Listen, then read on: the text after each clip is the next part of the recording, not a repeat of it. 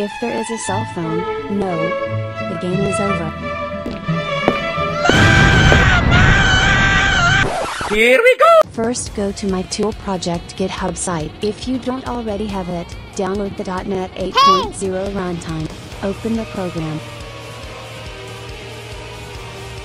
Select a language folder from your dumped ROMs.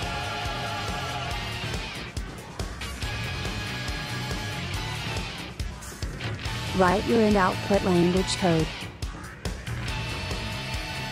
Press open. Now you need to press start for your files. You can do them all in order or what is most important for you. Make sure you don't start so many at once, the others you can put in start as next.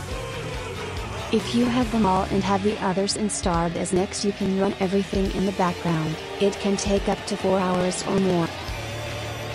If it finished, you find the files in the output directory. You need to copy it to your mod path.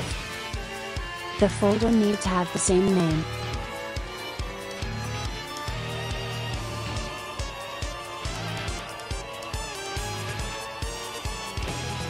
Thanks for watching and have fun with the tool.